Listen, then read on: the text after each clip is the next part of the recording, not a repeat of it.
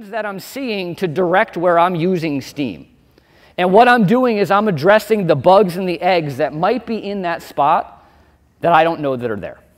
And so we're using the signs to dictate what we're doing. And that, you will see, is a very common thread in what I'm going to talk about today.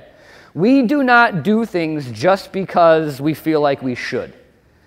We do things because of what we're seeing. Now, that being said, it is very important, and I will get to this later, that when we talk about treating for bed bugs, that you have a protocol in place for how to treat them, and you are following that protocol every time, and you are not relying upon what your eyes are telling you. So it's very contradictory to what I just said.